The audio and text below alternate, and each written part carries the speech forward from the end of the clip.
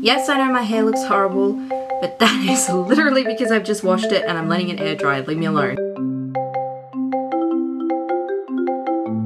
It's all horrible and curly.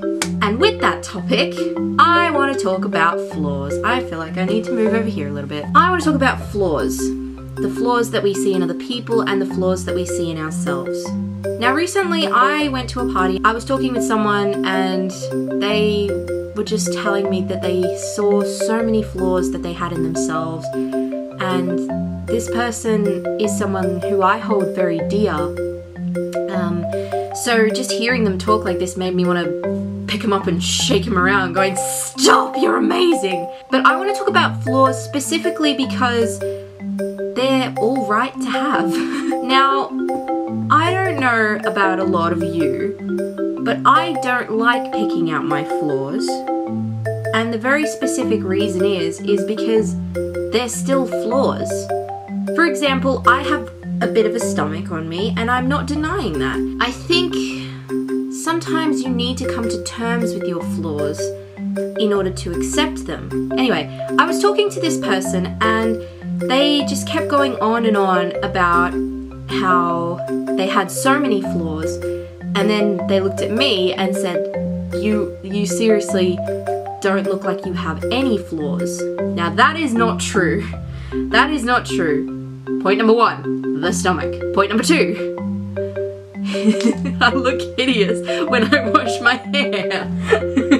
In all seriousness, oh, by the way, I can move my arm again for those of you who are concerned. In all seriousness, flaws are something that we all naturally have. No one is perfect, and I feel like we all sort of need to accept that fact, specifically because we as a society just spend all our time nowadays comparing each other. You know, like I see so many Facebook statuses and they're all comparing each other, going, "Oh, now you can't wear this dress because I'm gonna wear it, you can't wear this makeup because I'm gonna wear it," so on and so forth. Now I like to think that me not being a properly functioning girl, obviously, I sort of step away from that a little bit. Point number one being, I don't use makeup half the time because I don't know how. Yeah, that's not the fault of mum or anything like that. I just never found an interest in it. But you know, I know some girls that do, and they feel like they need to go out every day wearing makeup.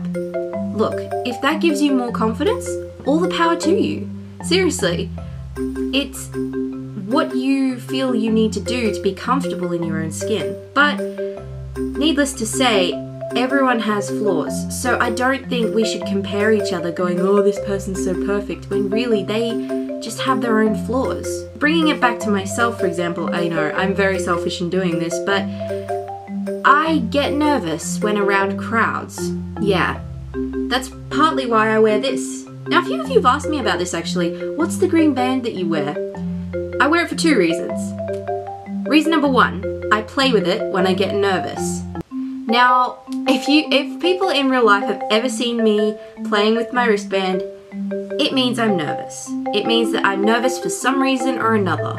You can pick up on that or you cannot, I really don't care. But second reason, and this is the more popular reason, it's green. Hello, Jacksepticeye. Woo! Sorry, I always relate things back to Jack. But yeah, that is one of my flaws, because I get nervous for no apparent reason. I like to act more confident, but I get really nervous, especially around people that I don't know. Now, I know I have claimed to a lot of my friends that I am a quote-unquote social butterfly and that I can go up to random people and talk to them. I can, if it's one or two people. If it's a whole crowd of people, nah, not happening. I'll give you an example. Recently, my neighbor and quote-unquote best friend, Chloe, her older brother had a birthday party, right? And he invited me to go. Cool, we've been friends for quite a long time. I go to this party, I know no one there. Prime example of when I'm gonna play with my wristband. You see my issue? It's absolutely ridiculous, and I don't know how to fix it. But that's the thing with flaws. You don't fix them, you just accept them. And you know, I've accepted that I get nervous around people, hence the band. Another one of my flaws is that This is such a stupid one, but I feel like I need to admit it. I have globulophobia. Now, for those of you who don't know what that is, it's... I believe I'm using the right word, actually. Globulophobia? Globulophobia is the fear of balloons popping. Or balloons in general. And this is so embarrassing for me to admit because balloons are literally fucking everywhere. But it was so embarrassing. The first time I ever admitted it to my friends was literally, I think it was 2 years ago now. And we were at someone's birthday party and my guy friends were just goofing around and they were popping balloons for fun. And I was like, seriously guys, can you stop? Like with like my head down and with my hands over my like ears. And they were like, oh, what's wrong with you? What's wrong with you? And I had to admit that I had globulophobia. I gave them a good beating first, but God. It's a very embarrassing phobia to admit, but again, it's one of my flaws. That's the thing. We all have flaws. None of us is perfect.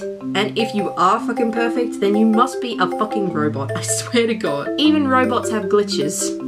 There, I said it. But yes, I felt like this is something that we needed to talk about because honestly, there is perfection in our imperfections, in our flaws.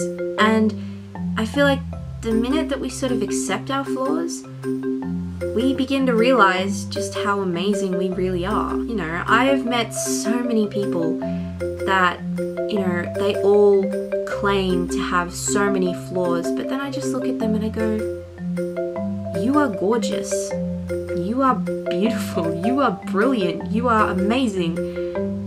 And despite your flaws, you are still all of those things. I don't know what you're talking about. Just because we have flaws does not mean that we're not perfect. No, that sounded better in my head. What I mean is that there is perfection in imperfection, and due to our flaws, we are all imperfect. Therefore, we are perfect. Better phrased, but I still don't think it makes sense. Anyway, this is just stuff that's been going on in my mind, and said person who I'm making this video for, you know who you are, and I want to say thank you for giving me this video idea, but yeah, you as well. You honestly, to me, are perfect, and I don't know. The subject of flaws is a really touchy one, especially for teenagers nowadays, because they're all like, oh my god, I'm so flawed, I have so many things wrong with me, what's wrong with me? Guys, we all have flaws. Everyone has flaws. We just kind of need to accept that. The minute you accept that, you'll be fine. Trust me. It's fine to have flaws. No one is perfect. There is perfection in your imperfection. So if you're imperfect, technically that means you're perfect. This is a weird video to film. I'm sorry. I've been painting all day. Probably inhaled way too many paint fumes. Anyway, I'm gonna end this here before I ramble on too much more. Hope you guys are having a good day, night, month, year, whatever time it is in the world, and I will see you guys in the next video. Bye!